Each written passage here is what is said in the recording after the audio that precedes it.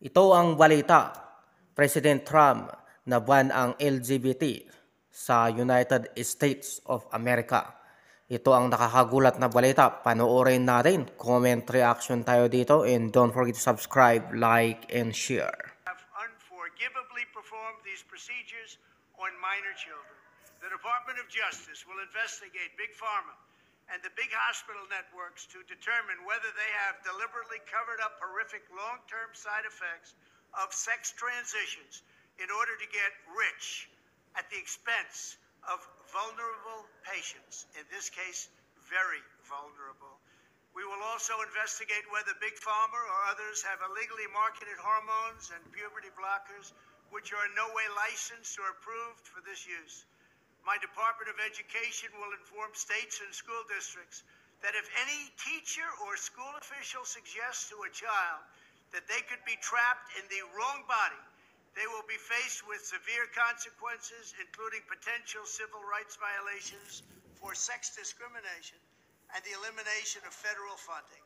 As part of our new credentialing body for teachers, we will promote positive education about the nuclear family, the roles of mothers and fathers, and celebrating rather than erasing the things that make men and women different and unique. I will ask Congress to pass a bill establishing that the only genders recognized by the United States government are male and female, and they are assigned at birth. The bill will also make clear that Title IX prohibits men from participating in women's sports, and we will protect the rights of parents from being forced to allow their minor child to assume a gender which is new and an identity without the parents' consent. The identity will not be new, and it will not be without parental consent.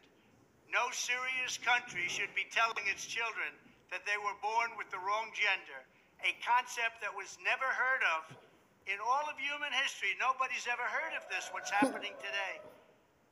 It was all when the radical left invented it just a few years ago. Under my leadership, this madness will end. Thank you very much. I plan to stop the chemical, physical, and emotional mutilation of our youth. On day one, I will revoke Joe Biden's cruel policies on so-called gender-affirming care. Ridiculous. A process that includes giving kids puberty blockers, mutating their physical appearance, and ultimately performing surgery on minor children. Can you believe this? I will sign a new executive order instructing every federal agency to cease all programs that promote the concept of sex and gender transition at any age. I will then ask Congress to permanently stop federal taxpayer dollars from being used to promote or pay for these procedures and pass a law prohibiting child sexual mutilation in all 50 states. It'll go very quickly. I will declare that any hospital or healthcare provider that participates in the chemical or physical mutilation of minor youth will no longer meet federal health and safety standards for Medicaid and Medicare and will be terminated from the program immediately. Furthermore, I will support the creation of a private right of action for victims to sue doctors who have unforgivably performed these procedures on minor children. The Department of Justice will investigate Big Pharma and the big hospital networks to determine whether they have deliberately covered up horrific long-term side effects of sex transitions in order to get rich at the expense of vulnerable patients, in this case, very vulnerable. We will also investigate whether Big Pharma or others have illegally marketed hormones and puberty blockers which are in no way licensed or approved for this use.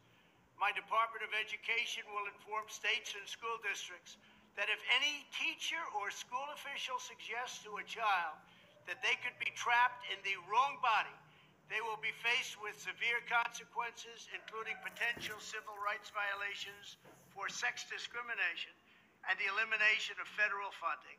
As part of our new credentialing body for teachers, we will promote positive education about the nuclear family, the roles of mothers and fathers, and celebrating rather than erasing the things that make men and women different and unique.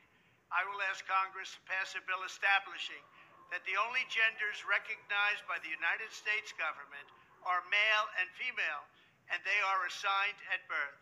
The bill will also make clear that Title IX prohibits men from participating in women's sports, and we will protect the rights of parents from being forced to allow their minor child to assume a gender which is new and an identity without the parents' consent.